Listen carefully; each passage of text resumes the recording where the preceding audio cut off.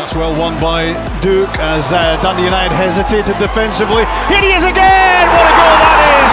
He has stolen possession and he's waltzed into the penalty box and he's slipped the ball past Mark Pirikiti. What a moment for the Dons, who go in front at Tannadice. Johnny Hayes with a good driven ball inside to Leighton Clarkson, hits for the byline, the cutback, the chance, the goal! It's Ross McCrory with his left foot, who side foots that in, and Aberdeen are back in front. Leadership, well, he's immediately involved and he does well, and he gets the ball back from Leighton Clarkson, and he has had an immediate impact. That is what you call instant impression. It's Marley Watkins who stretches Aberdeen's advantage.